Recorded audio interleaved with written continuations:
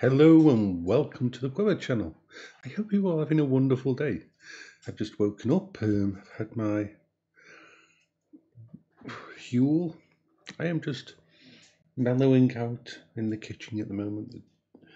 Bertie's down here with me, Beryl's still asleep upstairs. I thought I'd leave her up there asleep. I'm going to start a washing doing and then I'm going to probably go on VRchat. So I'm using VRchat at the moment to try give myself some challenges, some tasks to do. You see, in VRchat, it's very easy to become insular, to spend all your time with your friends, to spend all your time with groups of people that you know in private instances. It's very easy to do that. The problem is that that is a bad thing. It's a good thing in one way because it's comfortable, it's a safe space, it's support and everything like that. It can be a bad thing because you're not challenging yourself, you're not putting yourself out there. And while me putting myself out there in real life out there would be dangerous and could cause me harm, just going to places that have a lot of people and trying to talk, which isn't easy. Now, if you've ever watched Munchies, you'll see that sometimes when I'm on the stage, I pause, I stop because someone's talked and interrupted me. And that's even with friends around. My brain just has like a car crash event. You've probably seen it on my stream. You see, the reason I don't talk, if I'm playing a game and a voiceover comes up, I have to stop. Even if it's a voiceover in something like Star Trek Online that I know very well, my brain, as soon as the voice starts, as soon as someone else's voice starts, my brain just stutters.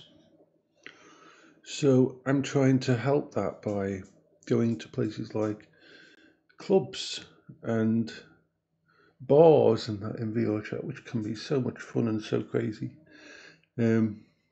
The thing is, I've seen everything and pretty much done everything in my life that I want to, and I've seen the darker side, I've seen the naughty side.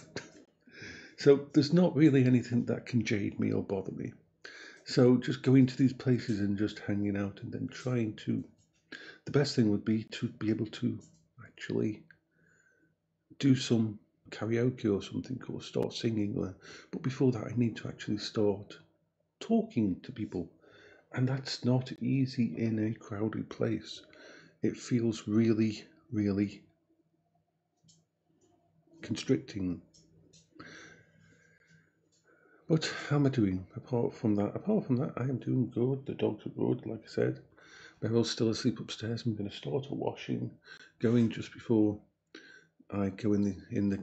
I'm going to use my Valve Index tonight. I feel like using the Valve Index. This is the nice thing about having the Valve Index set up in a different room. It's set up in the living room. Valve Index is on my other computer. It's nice to be able to move from room to room to room to room to room to room. It's having each room as a different type of safe room and different setup. It's very balanced and weird and strange, but it works for me. And Bertie's splendiferous and happy, and you're just an adorable little doggy, aren't you? You're adorable. Yes, you are. So I will start up the thingy. Bertie's just here for a love, just down here. He's cute. Yes, and you can't get on this seat because this seat is not rated for your weight. But no, I'm good. I hope you're all having a wonderful, splendiferous time, day, morning, whatever. Bye bye for now.